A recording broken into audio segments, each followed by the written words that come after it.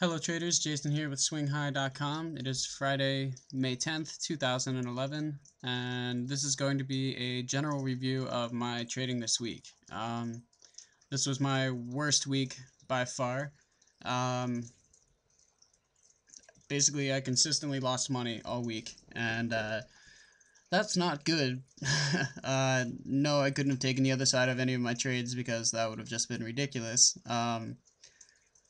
Most of the directional predictions I made were right, just my executions were terrible, which caused me to lose money in the long run. Some of my positions worked a little bit, and I made some profits, but my losses outweighed my profits by far. CLF, yesterday I was trying to make a short swing trade, or a short day trade turn into a swing trade, and I was aggressively shorting under the 85 level, and then it popped against me. I shorted some more here, and then it broke out here. This retest would have been a great chance for me to get out, but I don't know what it was. I was either just too slow, stubborn, or what. I just didn't see what I needed to do, and instead got stopped out near the highs for close to a $500 loss on that. So normally my risk, I want to risk about maybe $100, $50 to $100 on each individual trade, because I can afford to do that. And if my winners are, a few $100s at a time or more, it should work out in the long run. But this week was just terrible in that I kept giving way more than my maximum loss into some of these trades. And that tells me that I need to do a few things. First of all, I'm over trading, which is why I'm in a lot of the positions I'm in, usually at places that I shouldn't be trading at all. So for one, I'm over trading too many names, and taking not enough discretion in my selection of trades. The second thing is I'm not defining my risk well enough ahead of time.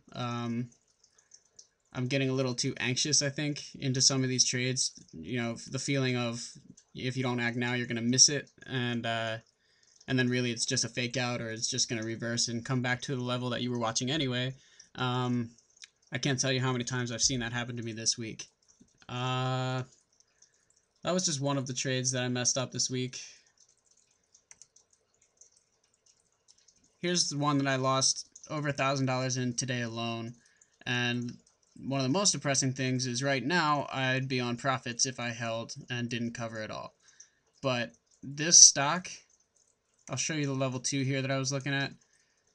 This was the most thinly traded stock I've probably ever traded. As you can see, the spread right here is a good 10 cents, and the average true range on the 5-minute is 50 cents, which is ridiculous. I should have seen that ahead of time, and I should have traded accordingly. My maximum position should have been maybe 200 shares at the most. But instead, I got up to close to 700 at one time, and then close to 500 another time. And both times, it popped against me, and I had to cover for huge losses. Yeah, so I had a clearly defined trend, and I was trying to trade it way prematurely. I was shorting down here, trying to, catch a move through this level, which I never even got a real test of it.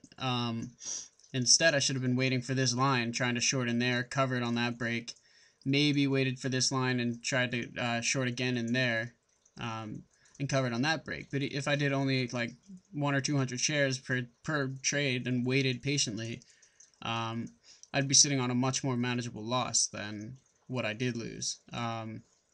So that's just a taste of what I'm going to be doing a lot of this weekend, going over individual trades, seeing what I did wrong. And most of the time I shouldn't have even been in the trade, and I can answer that now. Like, most of the time that's what I was doing wrong. And simply over trading and not being decisive. Not decisive. I was overly decisive. I wasn't selective enough. So yeah, I'll probably post again later this weekend after I do some analysis of my trading. Thanks for being a part of SwingHigh.com. I'll talk to you later.